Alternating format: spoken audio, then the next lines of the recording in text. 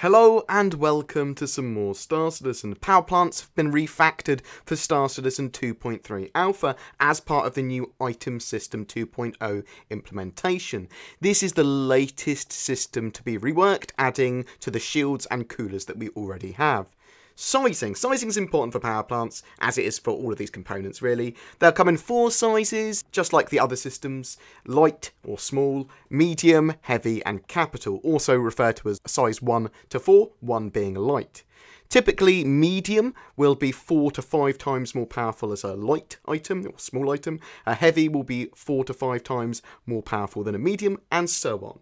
In the old system, ships would have had 1 slot for a power plant, whereas now, in the new refactored system, they could have multiple slots. This allows for more customization, redundancies, and choice. For example, the 300i, which used to have 1 power plant slot, now has 3 light power plant slots, and the Super Hornet has instead 1 medium power plant slot. So what do power plants do actually in real terms in the game? They provide power to your shields, weapons, engines, thrusters, and other systems. They're the beating heart of your ship.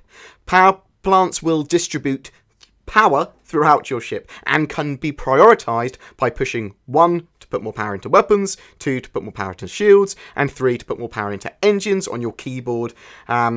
So if you want more power to those systems, you push that button. You can see the distribution here on the screen. If you require more power than the power plant can produce, systems may power down or not function correctly. Items and energy weapons can have power capacities, so they can have like a reservoir of stored energy, which will be recharged from the power plant when the power is available from the power plant. So they can be functioning even if you didn't have any power for a little while, say.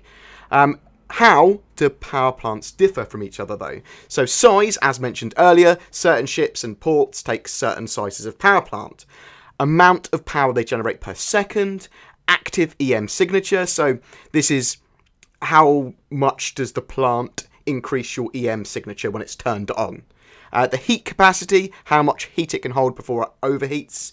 The heat rate, how much heat it's generating per tick. The IR and EM multiplier. So this is the multiplier of infrared or electromagnetic, that it multiplies your entire pool of IR or EM by. This will make you more detectable by radars or less detectable radars, and missile tracking and that sort of stuff. So IR missiles, if you've got a high multiplier, are more likely to be able to see you and track you. On the holotable in game, you can see how much power is generated per second and the amount of EM signature that is added to your pool, basically the active EM signature from the power plant and its size. But you can't see some of the other important stats, and we'll use this spreadsheet from Regulus here, which I will link in the description, as I will with everything else. So I'll give you an example of some of the power plants. The Hypergen is a size 1 or small or light power plant. It generates 1200 power per second.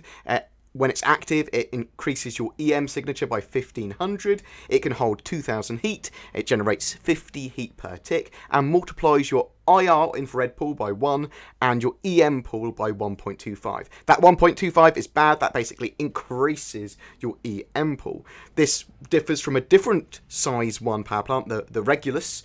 It's also size 1, but the Regulus generates 1400 power. It adds only 1400 to your EM signature. It has a heat capacity again of 2000. It generates more heat per tick at 57.5. And it lowers your IR pool multiplier to 0.85. So you're going to have a lower IR signature, and compared to the other one, you're going to have a lower EM signature, because the EM signature for this one multiplier is 1. Though it might generate heat faster, it actually makes your IR signature lower and it generates more power. Lastly, let's have a look at a size 2 one. So this is standard. I think the Constellation gets 2 of them. They're also in the Super Hornet. So this is a medium power plant of size 2. The Exogen one, it's a huge amount more power stats wise. It's got 6000 power gen. It increases your active EM signature by 7500, which is a lot. It has a 10,000 power capacity, or heat capacity should I say, 250 heat gen per tick, and an IR multiplier of 1 and an EM multiplier of 1.25.